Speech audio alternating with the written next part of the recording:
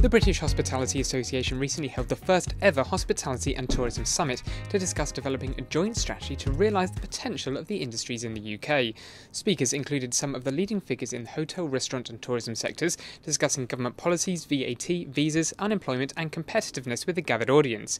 BigHospitality caught up with some of them to ask what one change they would like to see to benefit the hospitality industry.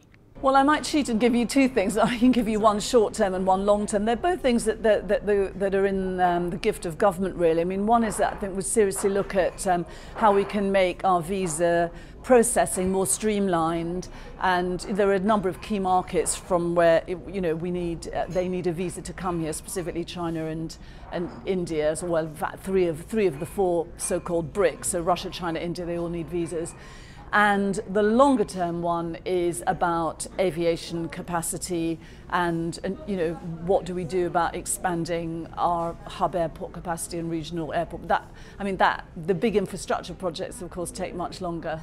I think the single biggest thing today, right now, is to have a respect for the industry, to understand that working in a hotel is a great job. To work in a hotel allows you to complete your education to perhaps go into a different industry. Just because you work in a hotel or you work in hospitality doesn't mean you have to end up in hospitality.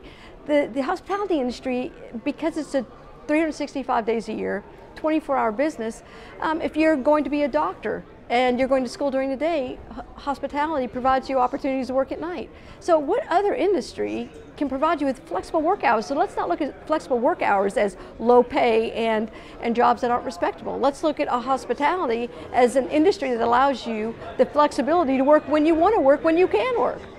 VAT was a hot topic amongst the audience, with some querying why the government had not helped make the UK more competitive. Well, again, no secret. I think VAT is obviously a very important one, which will facilitate. It's been said, Accor is a French company, so we have some experience with that, because actually in France many years ago they did go down on the VAT, and we have shown that it has created thousands of jobs, which is already, I would say, one of the main issues we also have also in this country. The good thing about hospitality is that we can recruit very young people, not skilled people, because we have the possibilities in our companies and in our industry to train them, to give them a career. I think VAT is an important part of that. Clearly we're uncompetitive versus the rest of the European Union and a number of other countries, and therefore we're not competing on a level playing field. Studies have proven that changing the rate of VAT can actually stimulate growth, and I think that's a very important part of the government agenda. But I think the taxation agenda is much wider than that. There are clearly issues around APD, there are other issues in relation to planning applications, there are issues relating to infrastructure. So it is quite a complex web, and I think the important thing is for the industry to get its story straight, communicate that story very effectively to government, and lobby as one. But after a period of constant lobbying, how near are we to a change of policy on VAT? Every initiative, and this is again one today, we take will get us closer. So if you're asking me if it's going to be settled within a month or two, I don't think so. This will take a little more time. But talking about Accor, also here in the UK, we are part of the BHA. So I'm actually on the board of the BHA, and I think we need to play a major role with the experiences that we have in France. I mean, it's a real life case we have. So we can talk about what happened, we can talk about how many jobs we created, we could talk about how more attractive we made our hotels, our restaurants for people to come. So this VAT is not just, it's actually a possibility to create, to build and to increase, I would say, this industry and to help the economical environment. Tourism Minister John Penrose made a keynote speech at the summit, however he did not mention VAT in his address.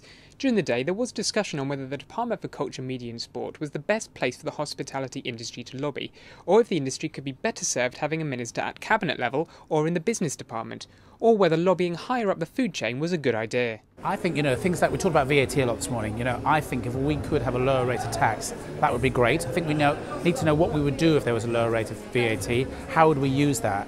But I think if we're going to lobby for those sort of things, I think we need to be going direct, not to ministers and everything else, but going direct to government, to the Prime Minister, going direct to Cameron and saying, look, these are the big subjects. Because, as you say, I think today, wouldn't it have been fantastic if the Prime Minister had been here today to show his support for the industry.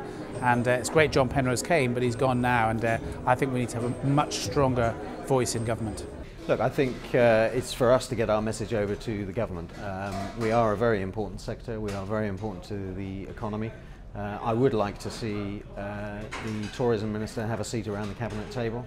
I think the industry is that important to this economy, and I think we should continue to lobby to do that.